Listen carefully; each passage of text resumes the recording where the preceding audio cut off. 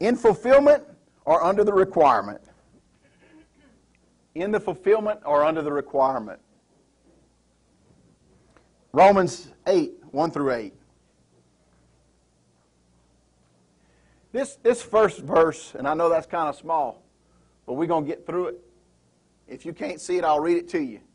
But this first verse is one that most of us can quote, the first half. Man, we are so familiar with that first half, but the second half, we just leave that one out. That's one of them ones that we use the black highlighter on. But it says, there's therefore now no condemnation for those who are in Christ Jesus. How many of you know that part? What about the rest of it? Who do not walk according to the flesh, but according to the Spirit. See, remember the Word of God is a two-edged sword. It cuts both ways. Right? It cuts into your situation on one edge, but while the other edge is cutting into you. It has a requirement attached to it on the other side of it. So we like that part there. Hey, there's therefore now no condemnation because I'm in Christ Jesus. But are we? Because then he goes on to say, who's in Christ Jesus? The ones who are in Christ Jesus are those who do not walk according to the flesh, but according to the Spirit. For the law of the Spirit of life in Christ Jesus has made us free from the law of sin and death, thank God. For what the law could not do, and it was weak through the flesh, God did by sending His own Son in the likeness of sinful flesh on account of sin. He condemned sin in the flesh, that the righteous requirement of the law might be fulfilled in us. Thank God. In us. But we stop. But the rest of it says, who do not walk according to the flesh, but according to the Spirit. For those who live according to the flesh set their mind on things of the flesh, but those who live according to the Spirit, the things of the Spirit. See, you got two sides of the road. All right? Everybody realize that there is two sides to the road? That one out there, it's separated by the mustard and bordered by the mayonnaise.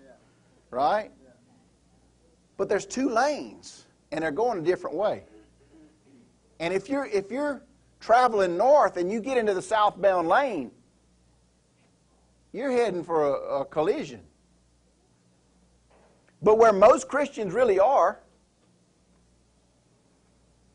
if we stood back or got up above and looked at our life, what it would really look like is a drunk driver. Because we're driving along in the spirit realm, then we're over here in the flesh. And then we get back in the spirit, and then we go over in the flesh. You ever been behind a drunk driver?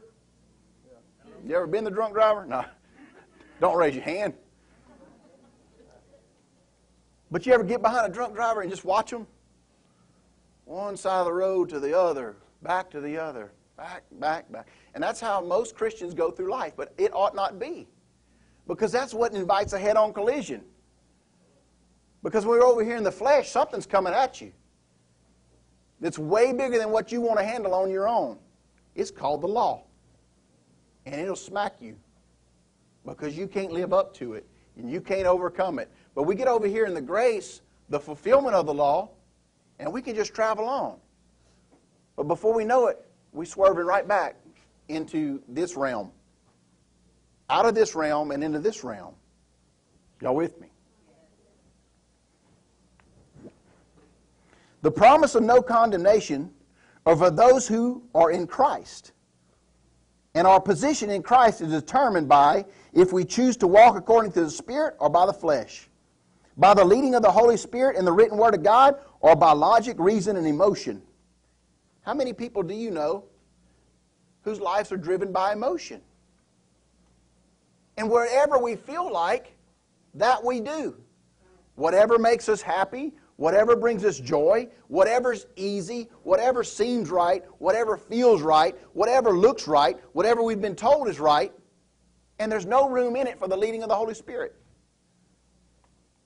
Look, often the leading of the Holy Spirit is going to contradict what looks, seems, feels, and you've been told is right. It's going to contradict logic and reason. Because then it requires no faith. Y'all got that? Yeah. This goes back to, if you ask anything in my name, that I'll do. Well, that's not the ending to our prayer. We've already talked about that. That's our position. So what he's actually saying, if you ask anything when you're not over here in the flesh, when you're in the realm of the Spirit, being led by the Spirit of God, in that position, when you ask anything, my Father will do it.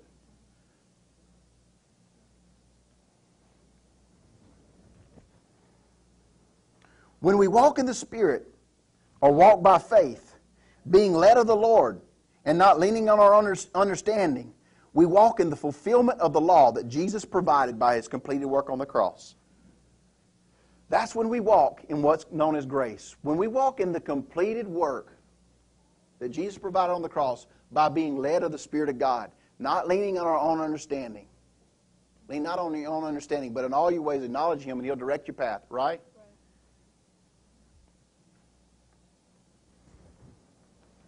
When we walk in the natural, in the logic, reason, emotion, traditions, customs, and the norm, we walk within the requirements of the law. When we walk in the requirement of the law, which we cannot achieve, we begin to see evidence of the curse of the law that we've been redeemed from. Remember that's how that started out, right? There's therefore now no condemnation for those who in Christ Jesus go on and say we've been redeemed from the curse of the law. What's the curse of the law? Sin and death. And all of the other things that contradict the promises of God. We got the 7,500 promises over here, and then we have the curse. Everything that doesn't line up with the 7,500 promises is evidence of the curse.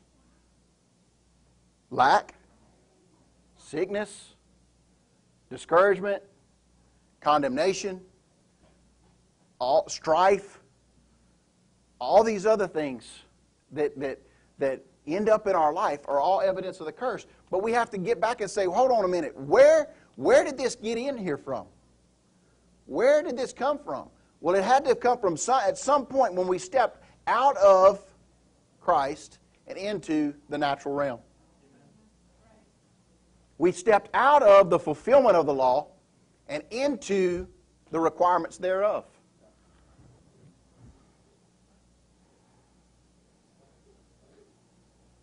Walking in the requirement of the law brings condemnation, emptiness, and an ever-present longing for more.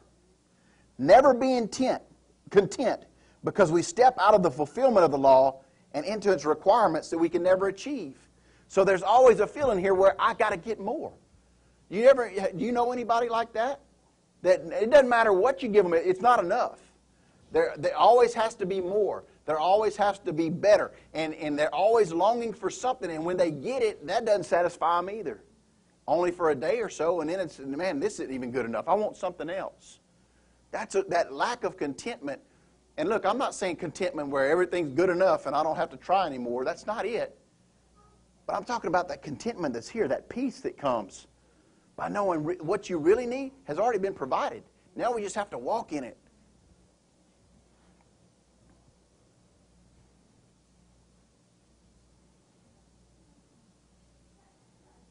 To walk by the Spirit, the Scripture promises life and peace.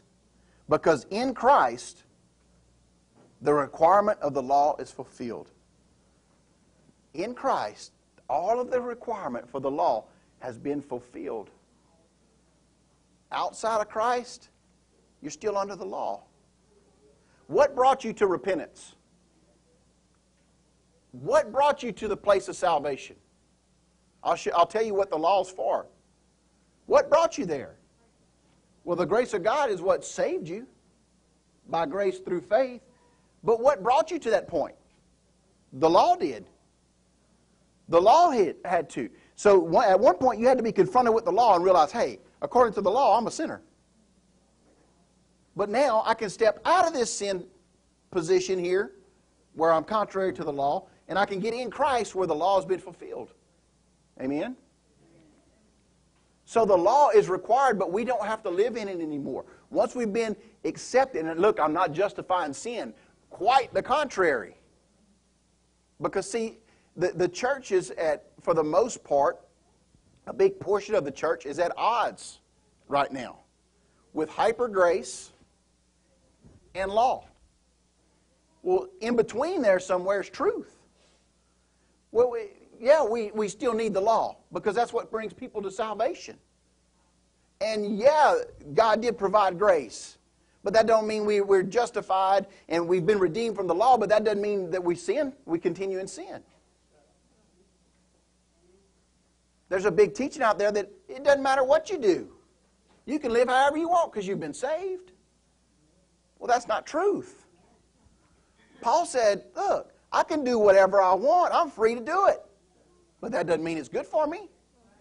That doesn't mean it invites the presence of God into my life. That doesn't mean I can walk in the promises of God when I'm living that way.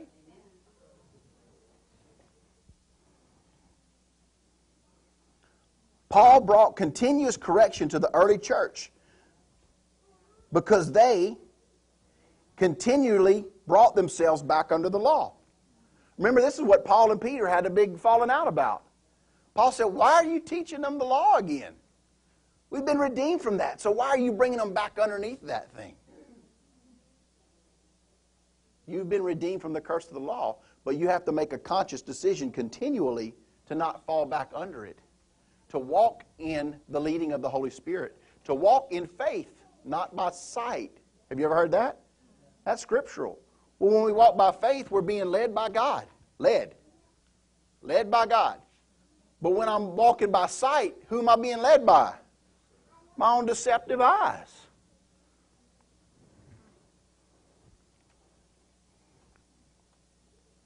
Things are not always the way they appear to your senses.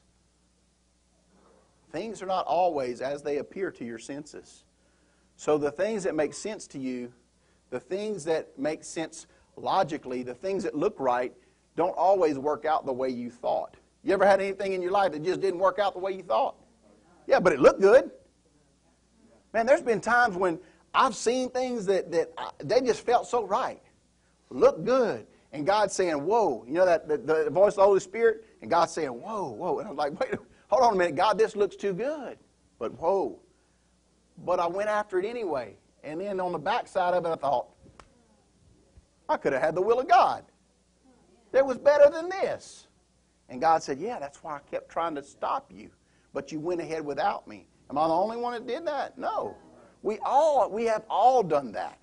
Every one of us. Matthew 5:17.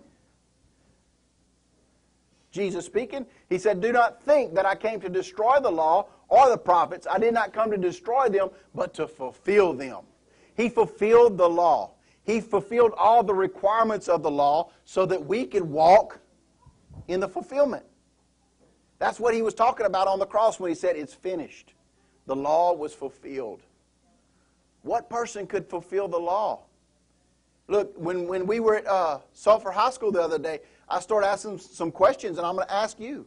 Have you ever lied? Yes. Ever. What's that make you? A liar. You ever stolen anything? What's that make you? Thief. Have you ever looked at someone else with lust? What's that make you? An adulterer. Have you ever, and we could go all the way down the list of the whole 10. And that's just the 10. That ain't the whole Mosaic law. How many laws were there? Over 600? That's just the 10. And then you get to one point in the scripture, it says, then if you're guilty of one, you've broken them all. How would you like to carry that weight? We don't have to. We've been redeemed from that. Hello? Don't get so excited. I want you to get a revelation. You've been redeemed from that. You've been redeemed from that. You're not under that anymore. Look, I said that. I ask you, what's that make you? But then, Scripture says, old things are passed away, and behold what? All things are made new. So now you're no longer a lying, thieving, adulterous murderer. Murderer, and I didn't even ask anybody if you killed anybody, but the Scripture said, if you look at your brother and you don't have love for him, and all of us can say, yeah, I did that. Right? But now you're a new creation. Created to live how? In Christ. In Christ, old things are passed away. But guess what? When we step out of Christ, where do we step back into? Our old nature. You ever been there? You ever step out of Christ into your old nature? Yeah. Yeah. I used to go through life with a shovel just so I could dig that old dude up. He was dead and buried, but I know exactly where he was buried. And when I needed him, I could go pull him up. And I was walking through life like a zombie.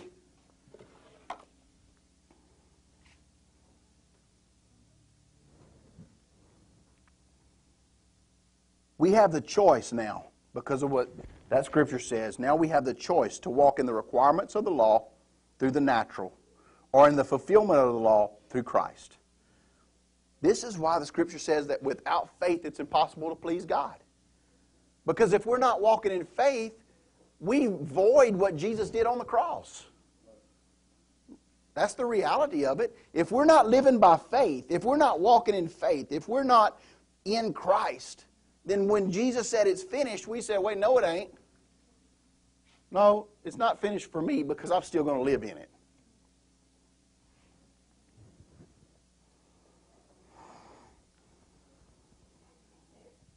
Jonah 1, 1 through 3. Now the word of the Lord came to Jonah, the son of Amittai, saying, Arise, go to Nineveh, that great city, and cry out against it, for their wickedness has come before me. But Jonah arose to flee to Tarshish from the presence of the Lord. And he went down to Joppa, and he found a ship going to Tarshish. So he paid the fare. Look, running from God will always cost you. It will always cost you. And he went down into it to go with them to Tarshish from the presence of God. How many times have we done it? It didn't end up well for Jonah. The next few days ended up pretty rough. And we see pictures of Jonah. I was thinking about Jonah the other morning.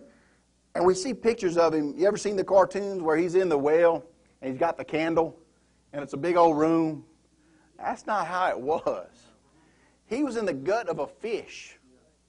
You ever cleaned a fish and seen that old stomach in there? I fish.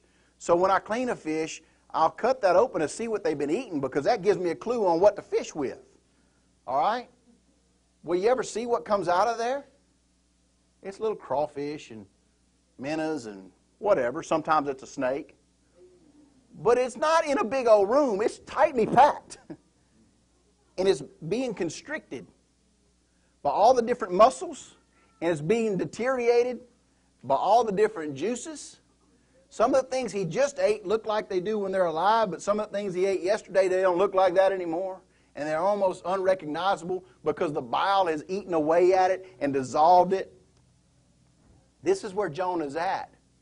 And the Scripture even goes on to say, and the weeds wrapped around me, everything that fish ate. We call it a whale, but the Bible doesn't call it, it just calls it a fish. And so all this is in there. And his life is slowly becoming caca. Waste. Thank you. There was a lot of places I could go. But it was going to pot. Quick. Things were going downhill for this guy. And all he did was run from the presence of God. This is an illustration to us. Because when we step out of the will of God, when we step out of our obedience, that position in Christ, look, take this to the hyper grace teaching. When we step out of that will, the leading of God, right then our life starts to deteriorate. Things start eating away at us. We start being processed, and our life is turned into mess.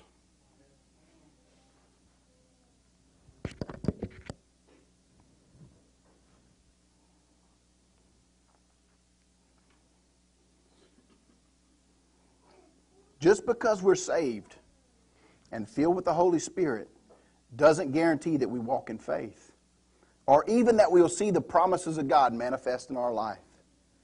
Just because we're saved and filled with the Spirit of God and go to church and read our Bible, that doesn't guarantee that we walk in the promises of God. Does not guarantee it one bit. Does God choose who He's going to reveal or manifest His promises in? No. Who does? We do. We do. But there's something that I've got to do. I've got to keep my life in Christ. As long as I'm living in Christ, I see the promises of God manifest. As soon as I step out, they stop because I've stepped back underneath the curse. I've stepped out of God's grace and right back into the curse by my own disobedience. And I can't even say, God, you have forsaken me. No, He didn't go anywhere. I did. I did. I'm going to take us back to a portion of a message that I brought several months ago. But Natalie and I preached this to myself driving down the road just a few days ago because I needed it. And then Natalie, a couple of days ago, she gets up and she starts preaching it to me, and she don't even know that I'd preached it to myself already. But she was just studying, and this is where she ended up, and she had gotten some fresh revelation on it. But let's revisit it. In Genesis chapter 1, verses 1 and 2.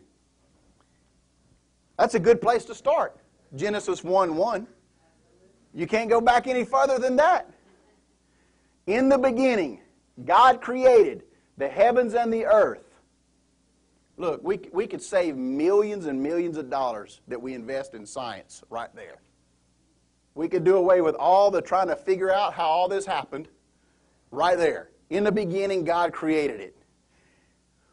The earth was without form. Now, Natalie looked up that word was because that's how my wife operates. And what does was mean, Natalie?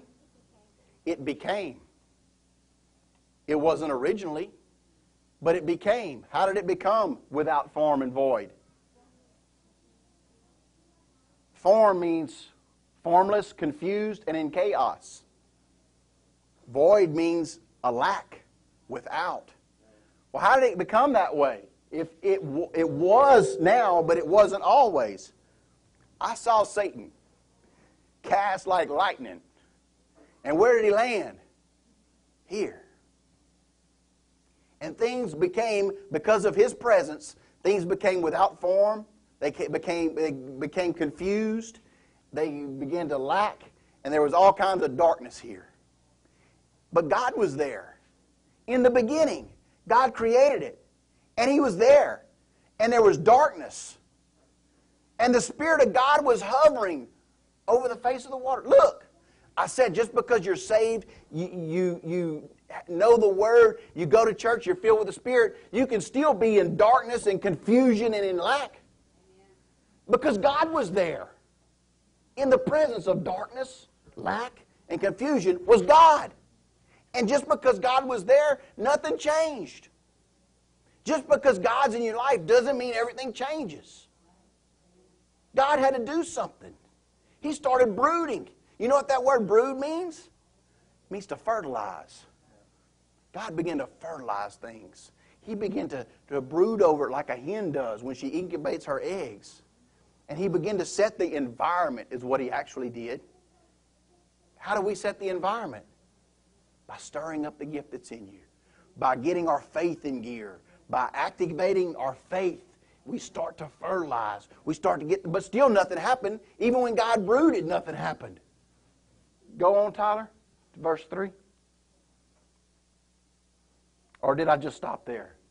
Okay, I think that's all I'd sent you. Don't worry about it. But then God started doing what? God's saying. God started making some declarations. And God said, light be, and light was. And God said, for the waters to stop here. And God said, so all of the chaos that was out there, God started redirecting it. God started bringing organization to it. God, all the darkness, all the lack, God started bringing change to it by what He what? By what He said. Not by what He wanted, not by what He thought, not by what He knew, not by what He had been told, not by what He heard, not by what He saw. It was about what He said from His position How are you going to bring change to your life? Not by wanting it. Not by reading about it. Not by knowing what God said about it. Not by what you've been told about it. The only way you're going to bring change to it is by getting in your position in Christ. That's your position of faith, where you're led of the Lord and you start making a declaration. Because you're made in God's likeness and His image. That don't mean you necessarily that you look like Him. That means you're created to operate like Him. Well, how does He operate? He desires it, He builds faith for it, and He speaks it. And it manifests. You are a speaking spirit made in the likeness and image of God to be able to, with the ability to call things that be not as though they were, according to the Word. You have the ability to call things that be not as though they were. But if you're not saying anything, nothing's changing. And look, you might be able to, you might say, well, I don't have faith enough to believe that when I say it, it's going to change. Well, then you got to start somewhere. You got to start saying it, and before you know it, you're going to start putting some faith behind it. Then you're going to start seeing something change. But if you're not, you just could be just wanting it. You could be sowing for it. You could be planting seed, and you can be expecting it, and you can be reading about it, but nothing happens till you say it. Because the portal from the supernatural to the natural is always your mouth. It's got to come through your mouth.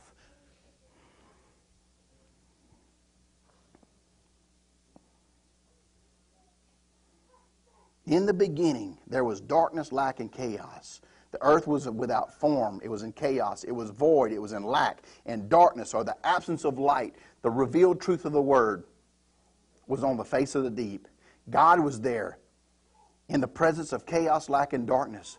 The picture is that although we're filled with the Holy Spirit, you may know the Word, and you may at times enter into the presence of God, this doesn't mean that your life can't be filled with darkness, lack, and chaos. Father God Himself was with the Word, Jesus, and the Holy Spirit in the midst of darkness, lack, and chaos. The presence of the Godhead alone didn't bring change to the situation. Never believe that your situation, you being filled with the Spirit, and your knowledge of the Word alone will change anything. Nothing changes until God came in agreement. You hear that? God came into agreement with the Word and the Holy Spirit. Then He spoke in darkness, spoke to the chaos, and spoke to the lack. God came into agreement with the Word and with the Holy Spirit and spoke. Then and only then did things change. He came into agreement. He came into agreement. Did you get that? We're still talking about walking in the fulfillment of the law. Well, you can't experience that until you come into agreement. What's believe in your heart that Jesus is the Son of God, and confess you with your mouth that God raised Him from the dead. What's that about? That's about coming into agreement with the Word. That's how you get in Christ originally. But you can't even do that till you come into agreement with the Word. And it's got to be said with his mouth.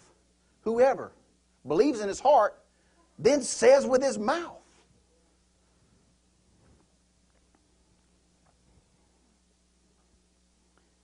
You may have experienced the presence of God and be filled with the Spirit of God and know the Word of God and yet be in darkness, full of chaos, and living in lack. To change it, you must come into agreement with God and speak. The first thing that God spoke was what? Light.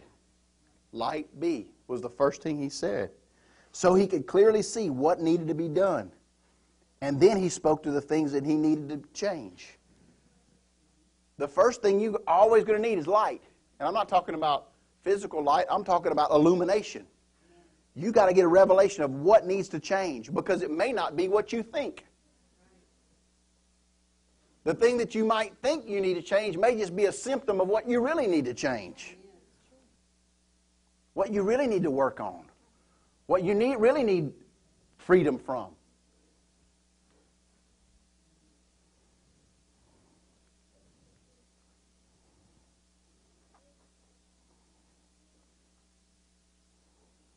Throughout Genesis, God said, and God said. God kept saying until things were as He desired. He didn't stop speaking until He had what He desired the way He wanted it. And then He said, it is good. Excellent is what the translation was. It is excellent. It's without flaw. And until it was without flaw, He kept on speaking.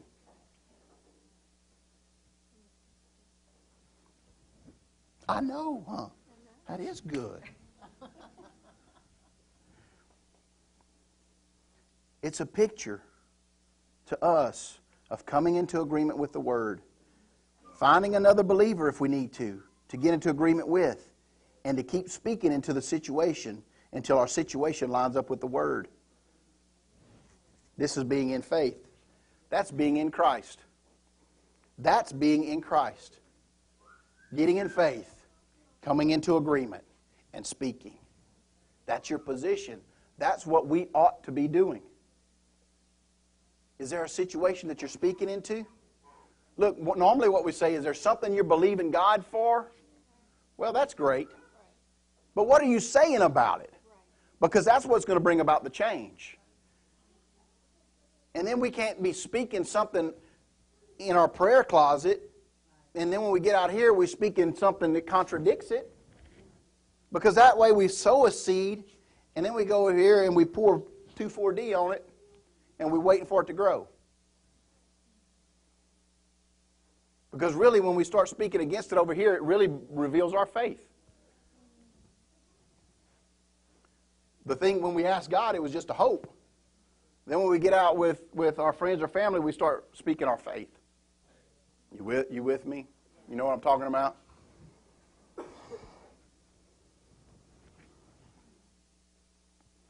We can't be in Christ and in disagreement with God. Ooh, there's the kicker. We cannot be in faith. We can't say we're living in faith, living by faith, and be in disagreement with God. What's the disagreement with God? Sin. Anytime we're in sin, we're in disagreement with God. Right? So if there's something in my life, a pattern in my life, look, I'm not talking about that one time when you messed up. I'm talking about a habitual thing. I'm talking about the way we live, the things that we desire, the things that we seek after, the things that we continually do. I'm not talking about that one time when we messed up. I'm not talking about that sin. I'm talking about the sin that we constantly go back to. The Scripture calls it like a dog returning to its vomit. Well, when we're in that pattern, we're in disagreement with God. Well, how can I be in disagreement with God and walk in Christ? To walk with Christ, look, stand up. Get right behind me. Put your toes on my heels. Now walk with me. But we have to be in agreement. We have to be in agreement. She can't want to do her own thing. I read a story just this morning. It was by a rancher, and they were hauling a bunch of cattle. And he said, he was saying how times in his life had changed. He said when he was about 10 years old, he said they had a 18-wheeler load of cattle, and then they had like a 30-foot trailer load of cattle. And he said when he was about 10, his dad would get in that 18-wheeler, and he would start hauling these cows, and he would tell the boy, you get in that truck, and you follow me, but you stay right behind me. He said at 10, I felt confident to drive that truck with that trailer as long as I knew I was right behind my daddy. He said, but now my dad's up in age. He said, so now I get in the truck, and he gets in the big truck, and he gets in the pickup truck, and he said, I'll tell him, now, Daddy, you stay right behind me. But see, there's something about that. The roles change, but for us, that's how we're led. Look, we're talking about being led by the Spirit. How can I be led by the Spirit if He's over here and I'm way over here somewhere? He can't lead me. I got to stay right behind Him. When He takes a step, I got to take a step. That's what that man that wrote that article said. He said, when I was a 10-year-old and I was driving that truck, he said, I tried to keep my tires in my daddy's tracks. Man, the Scripture, the spiritual side of that is so powerful. If we can keep our steps in line with Him, man, we're in step. We're in agreement. But when He's walking this way and we say, nah, I want to go over here. Well, that's dangerous. I can't depend on His protection when I'm off somewhere where He didn't call me to be. Sin is anything in our life that is in disagreement with God. it's anything in our life that's in disagreement with God. We know that repentance is a change of mind. It's getting the way that we think or see things back into alignment with the way God sees it. And repentance is simply getting back into agreement with God. It's the power of agreement. Where any two or more agree as touching anything, it'll be done by our Father in heaven. We've heard that before, right? Well, the real power of agreement comes between you and God. Because really, that's the only two I need. Did you hear me? That's the only two you need is you and God. If you always had to have another human being to come into agreement with, what happens when you're by yourself? What happens if there's nobody around? Well, then you're out of luck. But really, you only got to be in agreement with God. Then now there's power if you have somebody that can come alongside of you and get into agreement. But the trick is we both got to be in agreement with God. Or really, we're not in agreement with each other.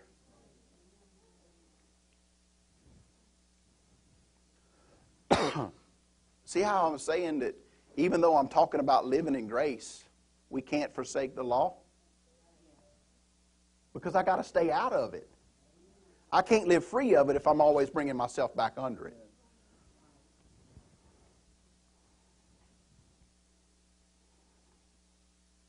If our life lacks power, or when your life lacks power. You ever been, look, I've been at points in my life where I felt like anywhere I went, whoever I laid my hand on was going to be healed. Whatever I declared in Jesus' name was going to manifest. And there's been times in my life where it felt like I could not do anything. I felt like there was no power in my life. You ever been there? Both extremes. I've been on both ends of that. And I'm not even talking about before I was saved. I'm talking about we go through times. Well, when we get to that position where we feel that we don't have power, we have to start looking, is there somewhere in my life where I've got in disagreement with God? Because really when I step out of agreement with God, well, I don't have power. Because my power is based on the Word. And if my actions are contrary to the Word, how can I have the power of the Word? Are you there? If your life lacks power, look for the area or areas where you're in disagreement with God. Look for that idea that you have that don't line up with God. Look for the way that your opinion of yourself that don't match the opinion He has of you. Look for an area of sin. Look for an area, but look, let me show you where it usually is for a Christian. I'm talking about someone who's really living for God. Usually the area of disagreement is right here. It's usually right here.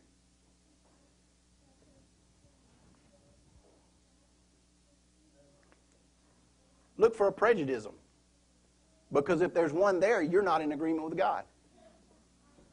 There's a shocker, huh?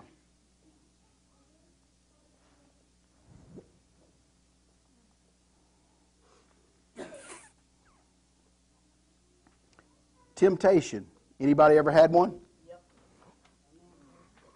Not me. Not in the last 4 seconds. Temptation is a spirit of darkness knocking at the door of your life. Think about it that way. It'll help you overcome it. Did you hear me?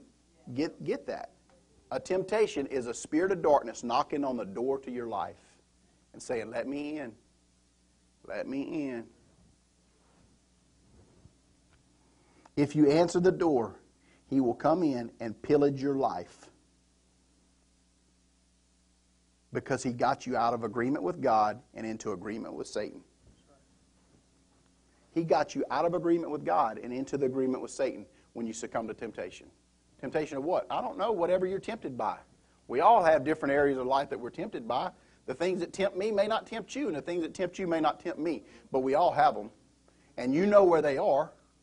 You know where those areas of weakness are. So, look, if you have an area of weakness in your life, that ought to be the area that we go to and try to build up, to protect. Because that's always an access point for the devil to get in your life and cause chaos. That's an area, when you open that door, boom, when he knocks and you open, we step out of grace, into the law, out of agreement with God, into agreement with Satan. Now, who's got authority in our life? You see what I'm saying? Who do we give our authority over to? I can't be over here in agreement with the devil asking God to bless me. I can't. It doesn't work that way. So when we find ourselves in that position where we're seeing evidence of the curse of the law happen in our life, and we've been there recently. So we got to get to the place where, hold on a minute. There's somewhere we've got out of agreement with God, and we've gotten into agreement with the devil.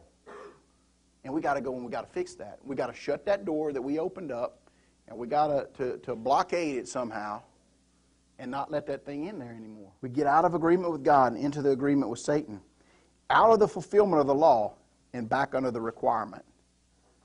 We got to keep the door closed. We got to keep the door closed. As the head of my house, when I give an access point into my life, I give access into their lives. As a pastor, when I give access to my life, I give access to your life.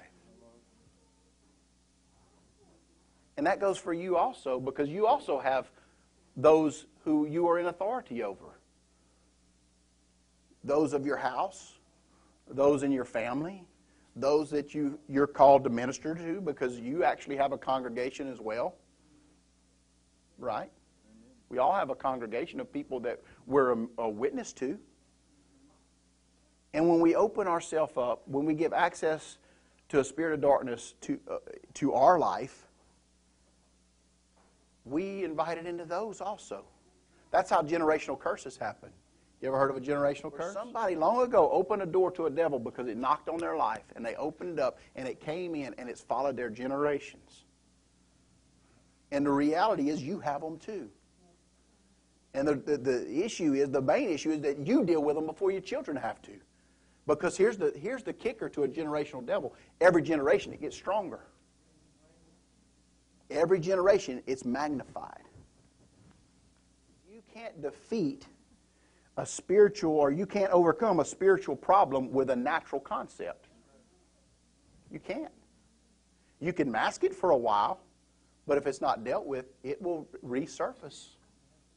It's got to be dealt with on a spiritual level because it's a spiritual being. We can't walk by sight. When we walk by sight, we're walking out of the fulfillment of the law. And the demand is too heavy, and we can't carry it, and we will break under its pressure. You with me? You get that? I want you to have an understanding of this. When we step out of the plan of God, out of the will of God, out of faith, and into the realm of logic and reason and emotion, you will break under the pressure of it. Because it's a weight that you can't carry. It doesn't matter what you achieve. It doesn't matter what you gain. It'll never be enough. Because you'll never have peace.